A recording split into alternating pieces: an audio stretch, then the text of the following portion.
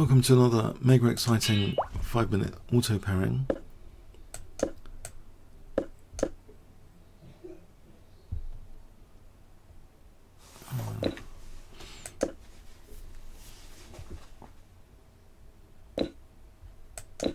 Doesn't accept any gambit.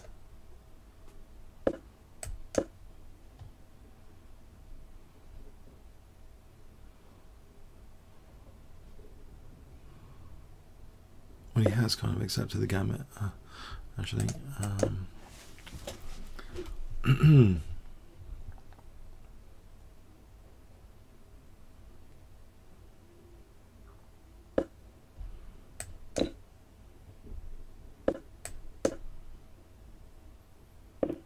Okay.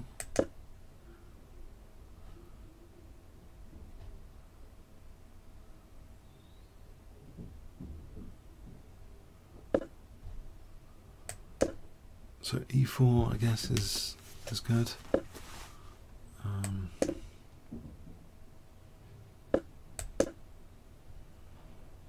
We've got a bit of pressure here.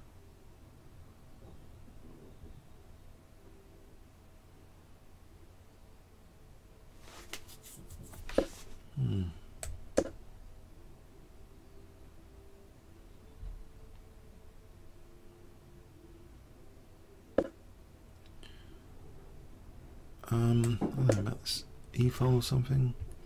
Knight g6 to e5.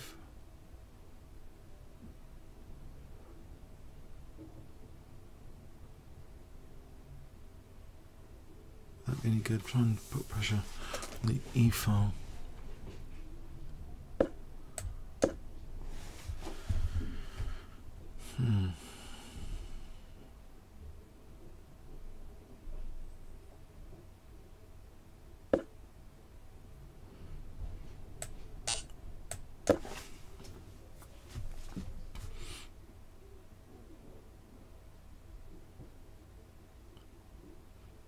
Rook e7 and like double, and then knight takes f3 after.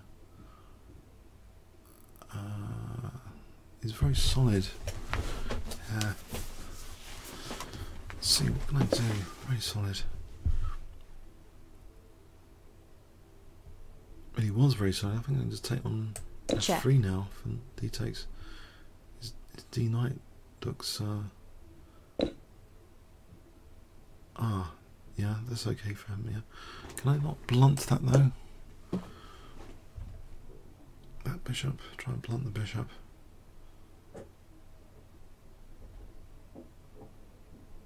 Pass pawn.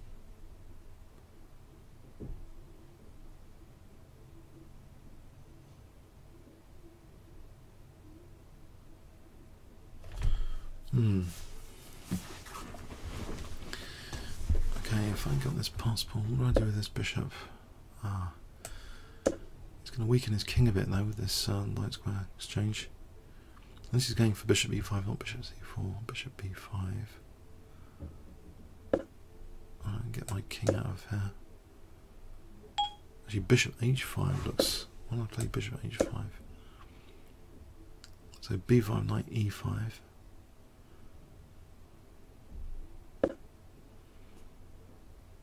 Okay. Can't just do this. Try and support that. Pass pawn, locking in his bishop.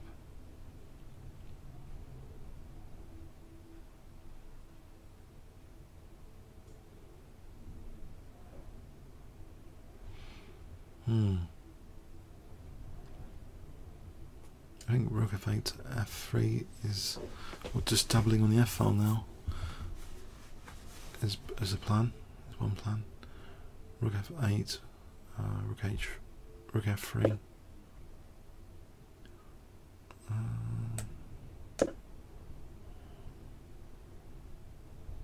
Bishop f3, queen g4. I think bishop f3 just to sort of weaken the light squares a bit if he wants to exchange here.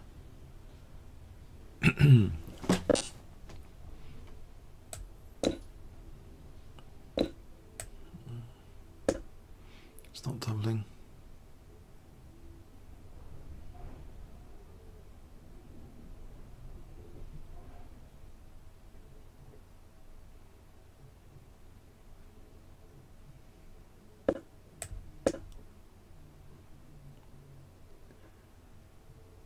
Actually, queen g4 hits e4. That's something to bear in mind here.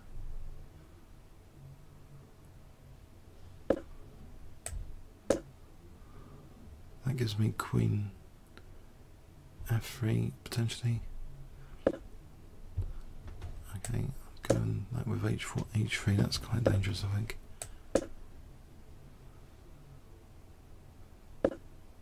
Ooh, fair enough.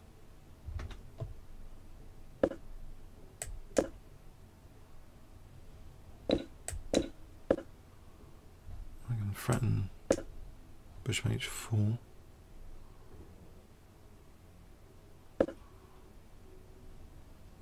Ah, I didn't want to do it at the expense of e5 though. Bishop h4 here.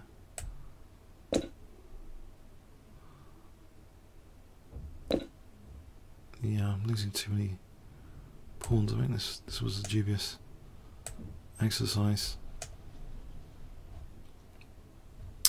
Why did I do that? Oh, that was silly.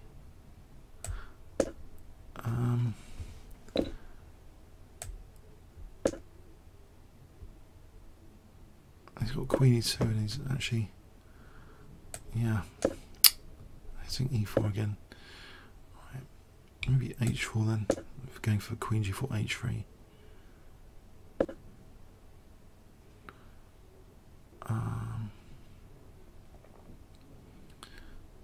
D3. There's queen b6 on f2. There's bishop e3 though. Right, queen g4 here for h3. Looks a bit dangerous. So h3. Check. Right, there's rook f2 now. Check. Check. Yeah, sort of crash through. Oh well. Yeah, it was tricky. Is it worth having a quick look? Yeah, this is just... Oh, actually, this is okay because he did give the pawn back. I'm a bit too negative about my position, I think. It's absolutely fine here. It's better for black.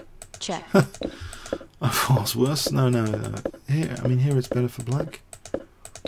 I think I did start to go wrong when I lost my queenside pawns. For no reason. The bishop was happy on b6.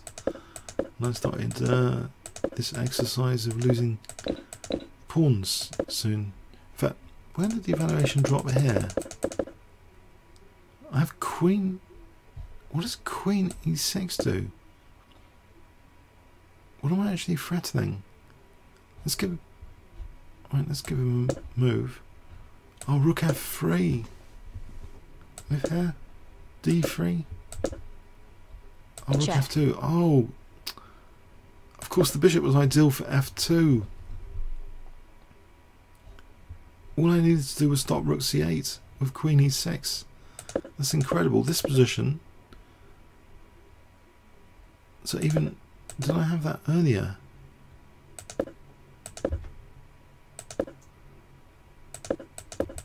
So queen e6 was good.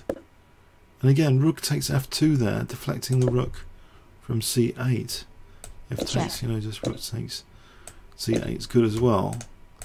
But no, I decided to lose my queen side instead with this bishop maneuver. Still okay here. Queen c6. Bishop takes g4. Queen c6. What does that do? Oh, hitting. That's amazing. What resources are in the position? And so I can take here first. And then, yeah, it's amazing. It's not what I imagined. So apparently h4 here was good for black as well. But why h? I suppose the queen's tied down there. So this is again double attacks. Blimey, so there were lots and lots of chances here in this game. And again, I seem to be better. d3 is actually liked. No, bishop b6 to get on f2 again. Bishop b6 here, getting on f2. I managed to get Okay, mate, you're Check. free in the end, but okay, blimey. So basically there was a lot of negativity there in that game. Unjustified. There were a lot of resources always available for double attacks, pressure on F2, etc. Okay, comments or questions on YouTube. Thanks very much.